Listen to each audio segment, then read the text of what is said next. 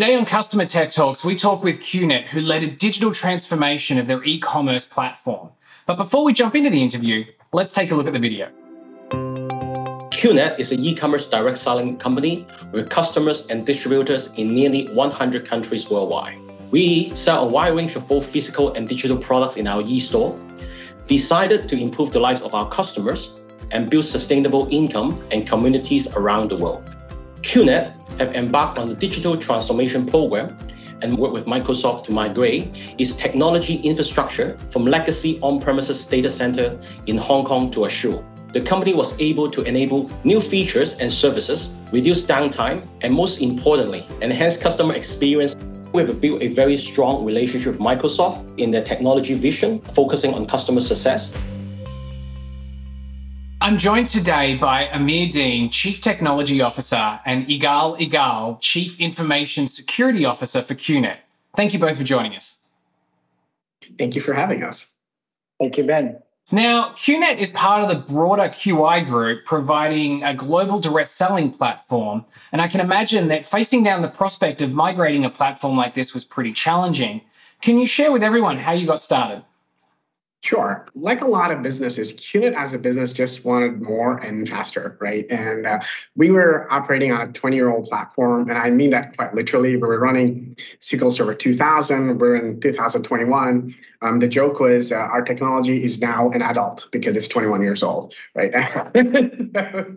So we were running on really old technology. But the business wanted to expand to newer geographies quicker. They wanted to constantly add new products, improve the enrollment process, have better engaging mobile apps. The business was just trying to compete digitally, but our infrastructure, the QA, the dev cycles were so terribly slow, and we just needed to go faster to improve our time to market. And the cloud provided us with a lot more tools to support that drive and that desire. Now, aging infrastructure wasn't the only reason that drove this migration. Egal, can you share what some of the other factors were that helped you drive this move to the cloud? Yeah, sure. One of the catalysts that drove the company to the cloud was the inability to actually answer the security posture of the company. And obviously, they had 2 security incidents as well.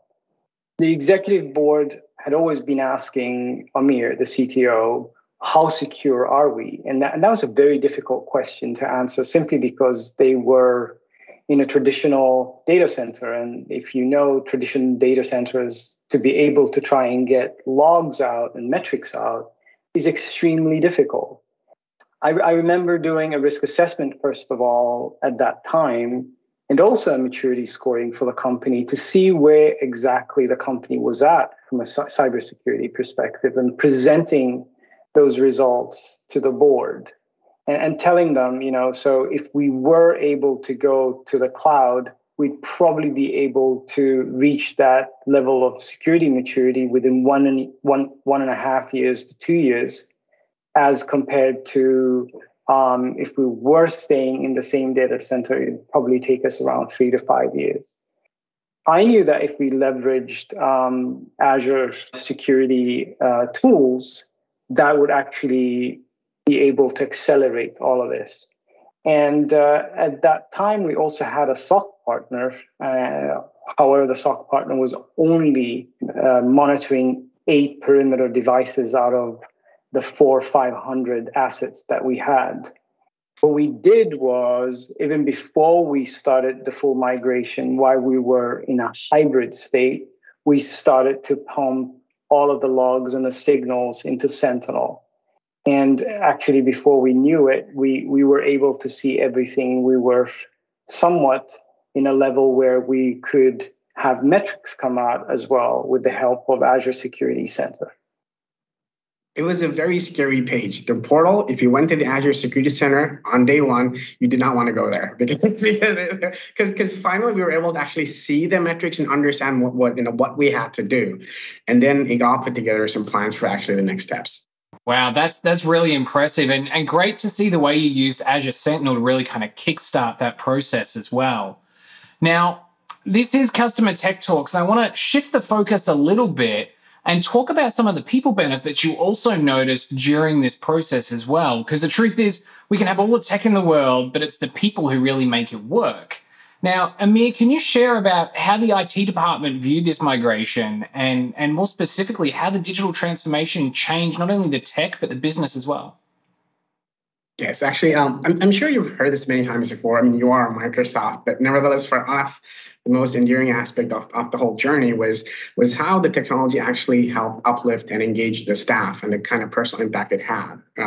We started with a culture where people were very afraid to make mistakes, so they would just rather not act than actually act and break things. The great thing about shifting over to the cloud was basically you end up designing for failure. You specifically test failure scenarios, and when we started encouraging people to break things, the anxiety associated with failure completely went away, right? I think that the best example is early on when we were trying to kind of build out our infrastructure, we were using infrastructure as code and Terraform and things like that, where one of our DBAs accidentally deleted the whole data center. Like he literally he literally deleted, I mean, everything, the routes, the networks, the DNS. I mean, the whole thing suddenly when I'm typing and it just disappears. He was very worried that he'd done something really bad, but we pivoted our response as well. That was obviously a really crappy design, and and we needed to improve the design so that a one person cannot delete everything, right? We went to a place where, and when we give people the opportunity to self-improve, it really reinvigorated the workforce globally.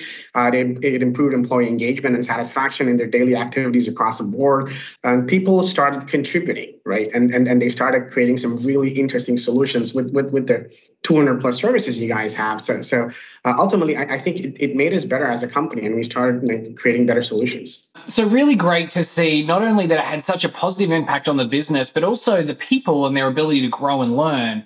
Can you share some of the other lessons that you'd potentially share with others who are looking to start their global migration or maybe are already partway through that move?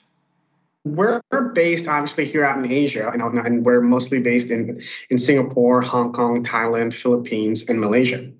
And in general, the tendency out here is to outsource everything, and that's non-core to the business, and that includes infrastructure management. The interesting thing here, obviously, is that the cloud is such a paradigm shift, and it's more geared towards a self-service model and an API model, and it's more DevOps and infrastructure as code.